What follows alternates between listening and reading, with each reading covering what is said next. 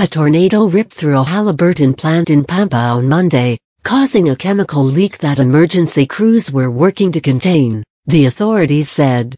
4 other tornadoes were also reported in the county.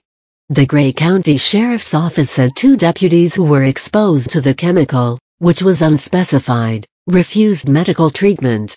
There were no reports of injuries.